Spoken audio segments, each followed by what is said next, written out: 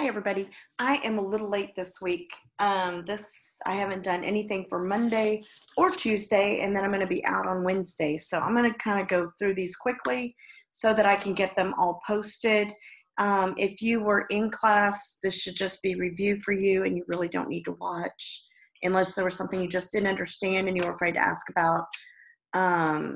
So if I go too fast, make sure you pause the video and watch what you need, because I'm going to go kind of at a quick pace because I have a lot of videos to make and I still have to cook dinner for my family. So I will get on with it. So yesterday in class, you were supposed to, I had the link for like all the pages for this unit but I only printed out pages 4 through 6 of that packet, which was 294, 95, and 96. And we are multiplying 2-digit by 2-digit on all of the problems for the next couple of days. So the ones that are circled, or the ones that are circled in pencil rather, are the ones we did in class. So in class on Monday, we started here with the principal purchases 68 e-readers for $79 each. How much does the principal pay for the e-readers? Each one cost $79 and they bought 68 of them. And then we just multiplied that out. 8 times 9 is 72. Put down my 2, carried my 7. 8 times 7 is 56 plus 7. I did it over here, 63. Put down my 3 and carried my 6. Oh, no, not carry it. I brought it down, sorry. And then hopefully the only mistake I make. And put down my 0, cross this out because I'm getting ready to multiply by my tens place. Cross this out because it was with my ones place. So 6 times 9 is 54. Put down my 4 and carry my 5. 6 times 7 is 42 plus 5 is 47. Added them together. 2 plus 0 is 2.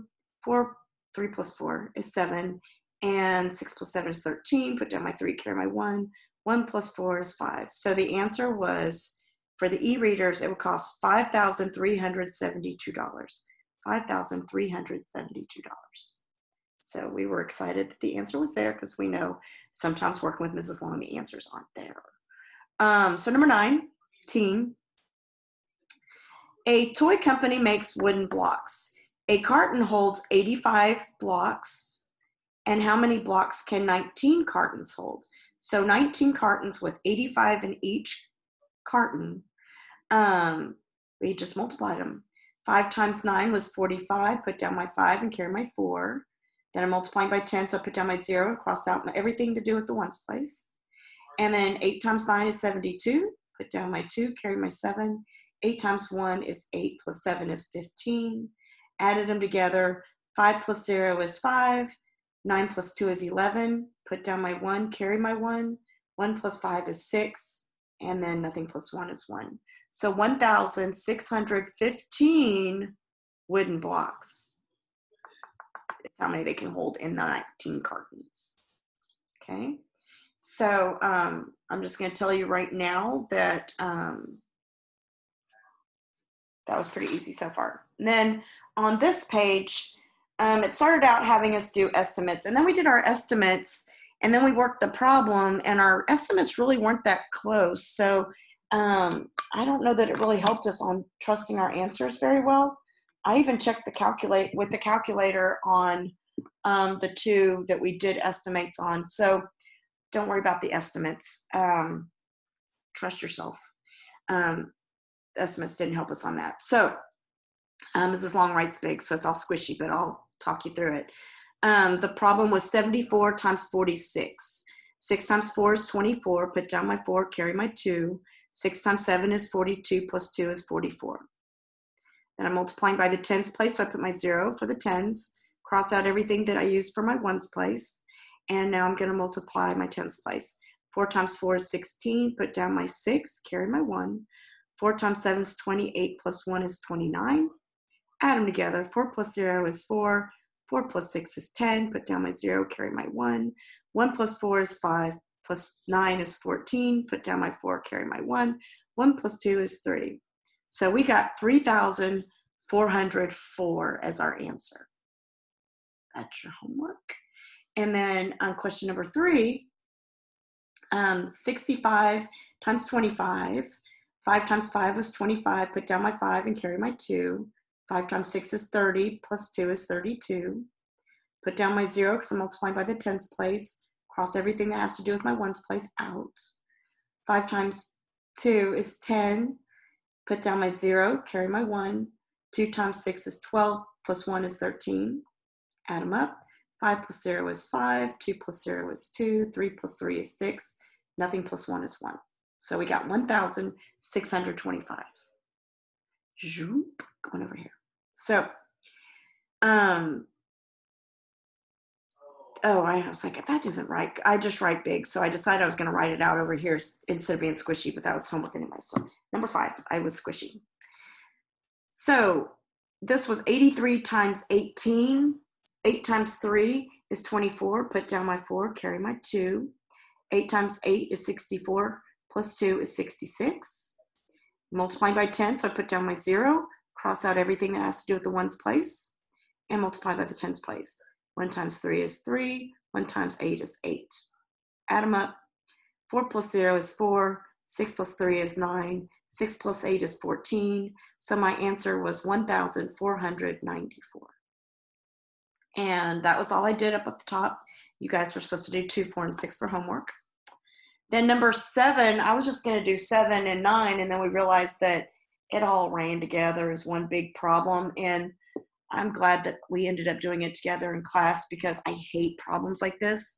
And I know you probably do too, where you have to write out the words of what you're thinking. I just doesn't work that way in math in my head. But anyway, we worked through it okay. Jill can make 14 origami boxes in an hour.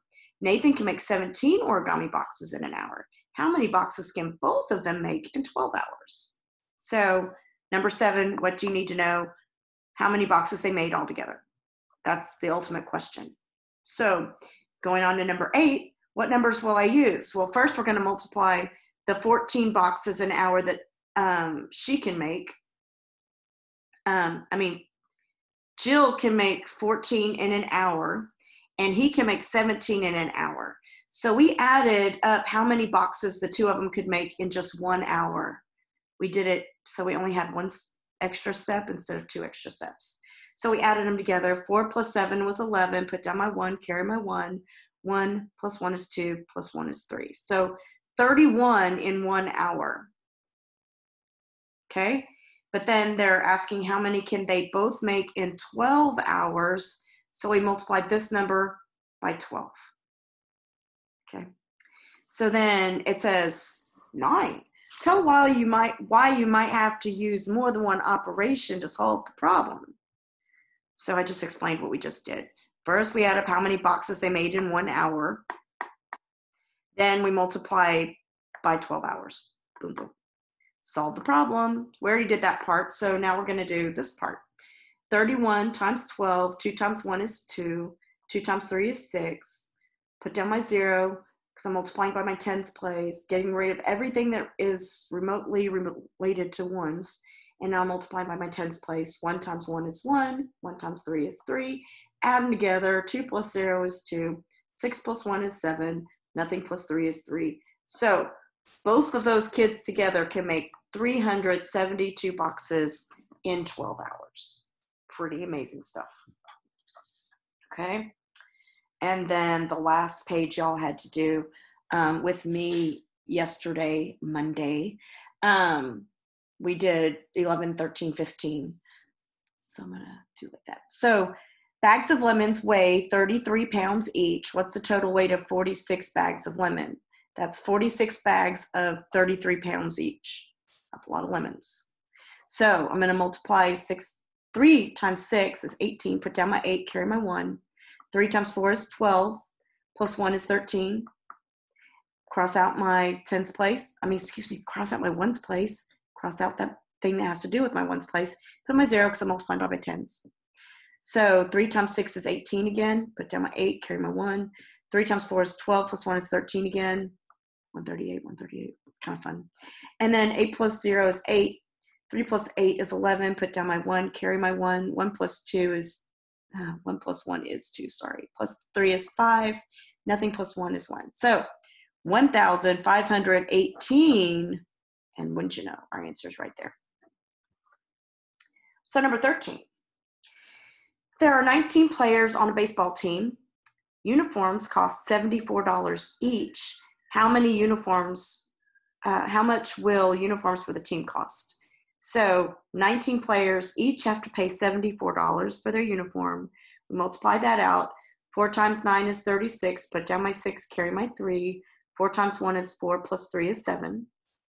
Put down my 0, cross out my ones place and everything to do with my ones place, multiplied by my tens place. 7 times 9 is 63. Put down my 3, carry my 6. 7 times 1 is 7, plus 6 is 13. Add them together. 6 plus 0 is 6. 7 plus 3 is 10. Put down my 0, carry my 1. 1 plus 3 is 4. Nothing plus 1 is 1. So the team's going to spend $1,406 for their uniforms. Whew. Glad my kids didn't play baseball. Number 15. Owners of a summer camp are buying new cots for the cabin. There are 16 cabins. Each cabin needs 6 cots. And then each cot costs $92. How much will the new cots cost? So first we have to find out how many cots they need per period. How many cots do they need? They need 16 in 6. They need 6 cots in 16 cabins. It's a tongue twister. Multiply that out to find out how many cots they need. 6 times 6 is 36. Put down my 6, carry my 3. 6 times 1 is 6, plus 3 is 9. So they need 96 cots. Each of the 96 cots costs $92.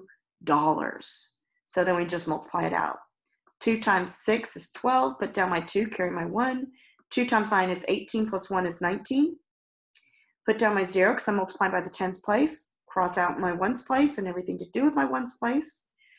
Multiply by tens. 9 times 6 is 54. Put down my 4, carry my 5. 9 times 9 is 81, plus 5 is 86. Add those together. 2 plus 0 is 2. 9 plus 4 is 13. Put down my 3, carry my 1. 1 plus 1 is 2. 2 plus 6 is 8. Nothing plus 8 is 8. So they're going to need to spend $8,832 to get all those cots for the summer camp. Okay, so that takes us to the end of Monday's classwork. See you on the next video in about 2 minutes. Bye.